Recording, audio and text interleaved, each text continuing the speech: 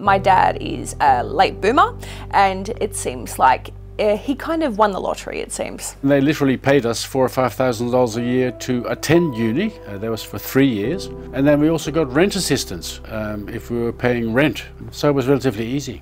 To keep my head above water, I always have to be thinking about work. I always have to be working 2 or 3 jobs, very much having a side hustle at all times. Food was cheaper, housing was more affordable, still had a sort of 4 to 5 times income rather than 13 times income. At age 30, my father had a house. She stayed at home and looked after the children for many years, and that was still possible in those days. Minimal bills, we had food to pay for and a mortgage of course, but that wasn't huge in those days. I basically don't have the things that he had when he was 30. I expected to have children, and I expected to have a home to have those children in. For everyone, their life may not look the same as they imagined it 10 years ago.